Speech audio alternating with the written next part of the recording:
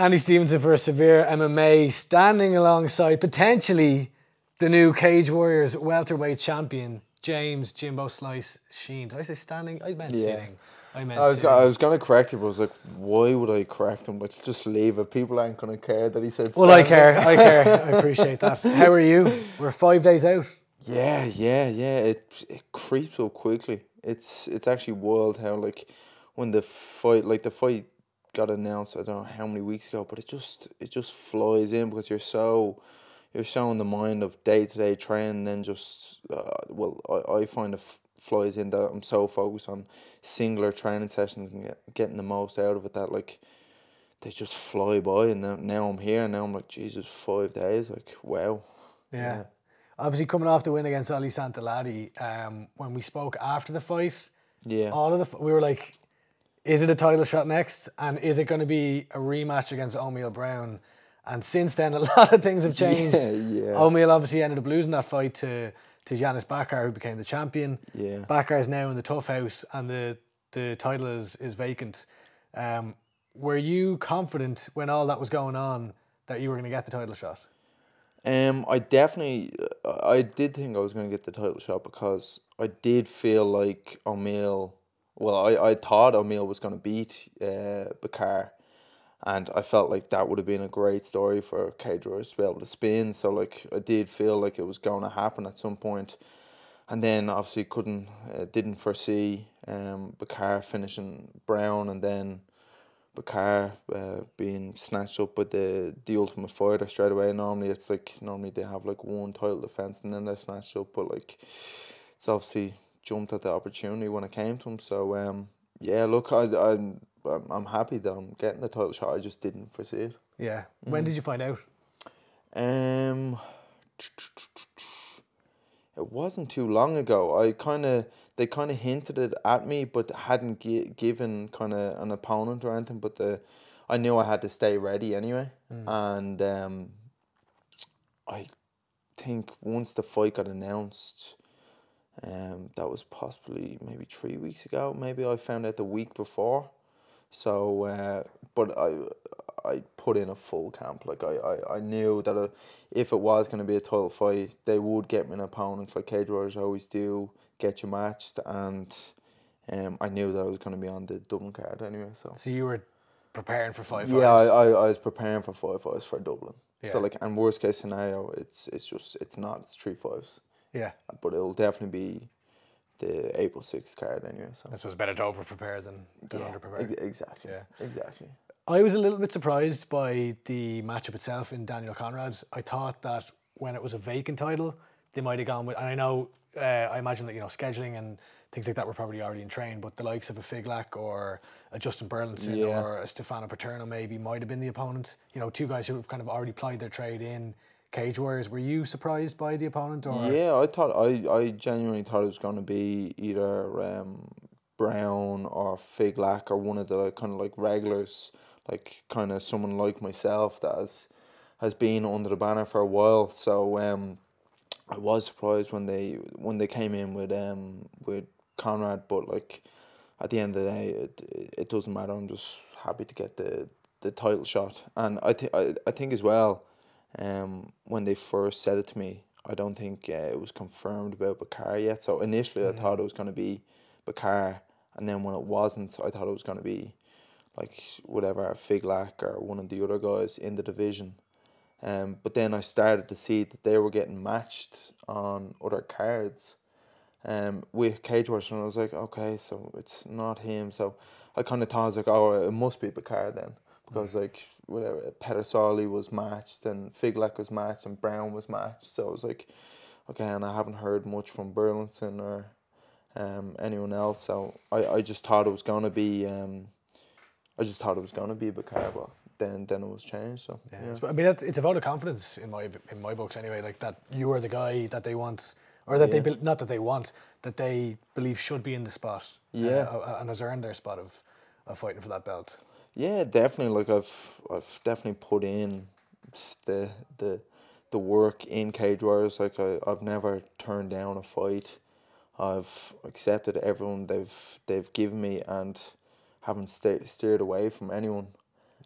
So yeah, I feel like I've gone the long route, but it's led me to the title shot eventually. And I knew, I remember me and you had an interview before, and you were kind of asked me like, do you think the title shot is there? And it's like, the title is great and everything, but like I just know it's just another stepping stone for me, and like I'm just constantly looking to get better and better each time and step up in competition. And I felt like it was inevitable, and that's why I didn't stress about when it would actually be. I just knew that it was inevitable and it would happen at some stage, and now that stage is now. So yeah, I mean, you've never really been a guy who's like you know, when it comes to the locations, you don't really care. The opponent's not that big of a deal to you either. It's, I think, would I be right in saying that the title shot itself, is that an afterthought, or like do you allow yourself to think about, you know, I'm finally at this position in my career where I am fighting for a Cage Warriors title, which is a big deal. It is a big deal, but the same thing, I would be lying if I was saying I was thinking about the actual title itself and its ramifications. I'm more thinking of just like it's another fight, and really it's a 5-round fight, and that's what's really sticking in my head. Like, not the opponent or anything. It's just, this is a fight. This is another fight. Like, I really do believe like every fight is your biggest fight, because like if I didn't win the one before that, I wouldn't be in this situation, and so on and so forth. And that's literally it. Like I always say it as well. I never think about like it being in my hometown until after the fight, and I feel it's going to be the exact same thing. I'll never really think about the title until they're actually wrapping it around my waist after the fight. So the one thing that has stuck in my head is that I have an opponent, and it's a 5-round fight this time. Yeah, that's it. Any Uno Master Bambino sponsorship deals for this title fight? No. I was only in town the other day, and I actually walked by Uno Master. I was like, man, I actually must go in here just for the crack. Like, Bambino's actually good. I've had Bambino before. I've had a slice. It's decent. I think I had a slice in Bambino. It's got that kind of New York like pizza by the slice. But it definitely has an arrogance about it. There's a certain type of person, arrogance, is it? No, there's a certain type of person that goes there that kind of annoys me, but I think D Fontaine's is better. Oh wow, controversial. Well, yeah. You're back in Balls Bridge, so you were, you know, licking the arses of every Leinster rugby player the last time we spoke. Did any of them reciprocate ahead of this one? My uncle's actually big rugby fans as well, so like I don't think they were too impressed by my words of rugby fans anyway. Yeah, it's a big night for the gym. The last time, if I think I'm correct in saying this, that we had a Team Rhino fighter fighting for the Cage Warriors belt was when Neil Seary beat Mikael Silander back in 2013. Yeah, big night for the gym. Yeah, it is. Yeah, like not even just a big night for like me in terms of the title, but I feel like this is, like, me and Andy were kind of talking there recently, that like this is kind of like the next wave of lads like establishing themselves in Cage Warriors. Like Solomon is a few wins away from the title itself, and then Jer's just got a great win there. Now Jamie's in, and he's gonna just follow Jer up that ladder, and hopefully the same thing, Jer wins the belt, and then Jamie's there to snatch it up. And even it's the same with Darby, that like once I win the belt, then he'll be the next in line for it. So it's an exciting time for the gym, definitely. And Jamie Abibissa as well, making his pro debut, right? Yeah. Do you see yourself as the captain of the team now? Obviously, Red is Andy Ryan's throwing his eyes up to heaven here.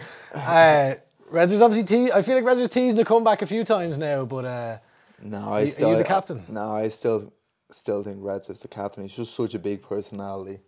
I'm more quiet, so maybe I'll lead by example in the cage, but Reds is still team captain. He's after giving a thumbs up and pointing at you there, but I don't know if you saw that. I don't know. You don't like, it's very, you don't like giving each other any sort of compliments, but like Andy will like be like, don't tell James, but he's the captain. No, I don't know.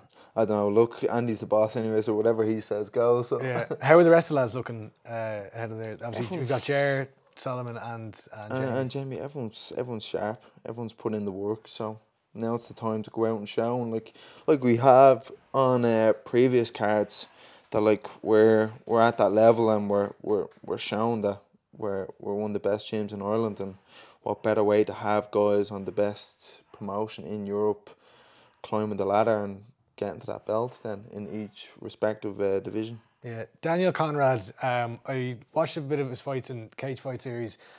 I know he's not well known, but he is a very dangerous opponent. I think he's got a serious amount of power in his hands.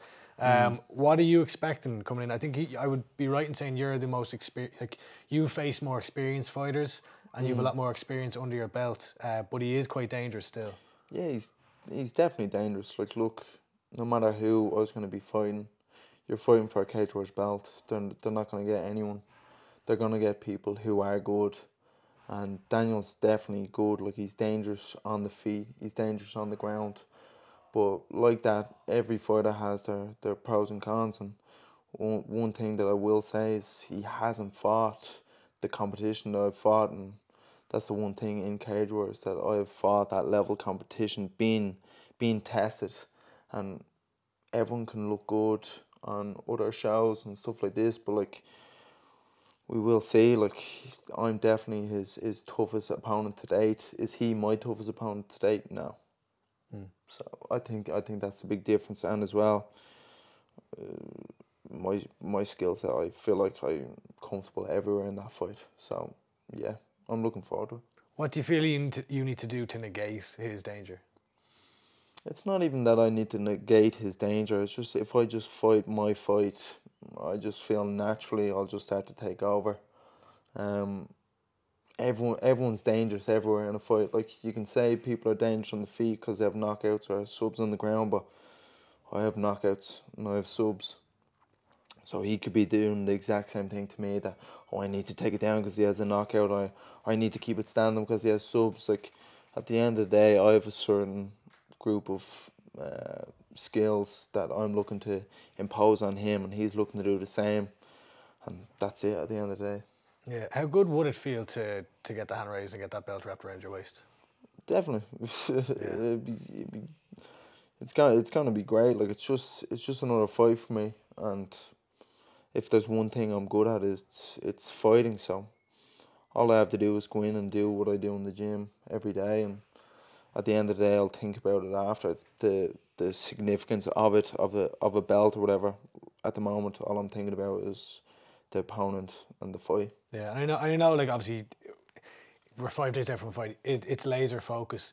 But say, generally in your career, would you have been thinking, someday I want that Cage Warriors belt?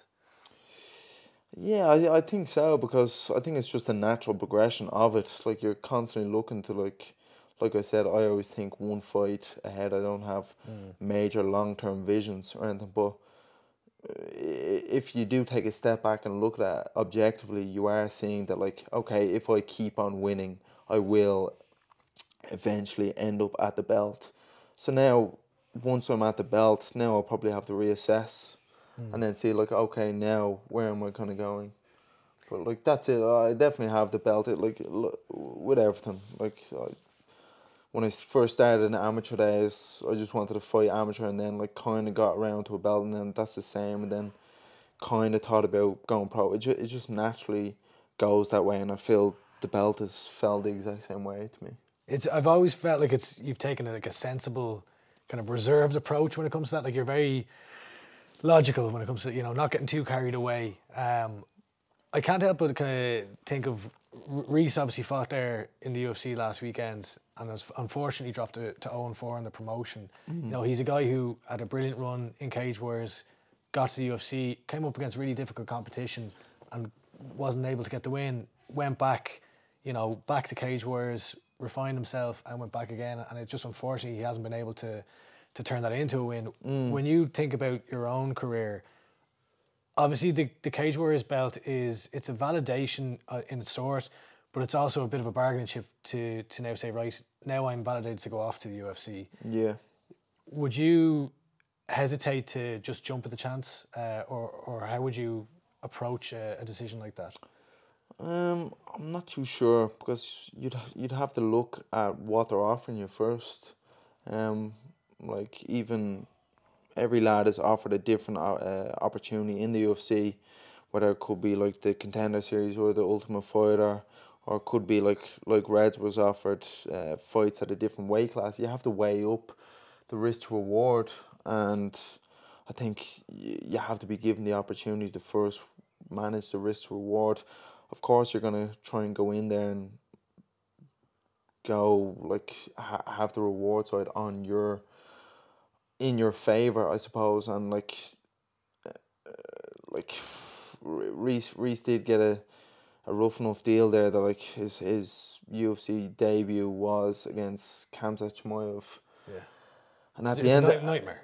Yeah, it's a nightmare. Like at the end of the day, the UFC is a business. They're not your friends. They don't give a fuck whether you stepped up on 7 days' notice to help fill a card. At the end of the day, they understand that like, look, if you didn't win, kid, that's it. And like they might give you one more, and if you get unfortunate there, this I didn't actually watch this Moreno fight, but I don't know how he got on, but that's it. It's a rough deal, and like they don't give a fuck about your feelings. So you have to kind of look after yourself, and that's where like I trust the expertise of Andy and like the other coaches as well to see like, okay, this is the right opportunity. We should go for this or not go for this. Or yeah, obviously you mentioned Neil Seery earlier on. Did he give you any advice as a man who's held a title in Cage Warriors before? No, he hasn't. Yeah, I think he's just leaving me to my own device and just go out and do what I do best. Yeah. Well, look, how do you see it playing out? I think a 5-round fight suits me better than it suits him, and I think the longer the fight goes on, the better it goes, basically.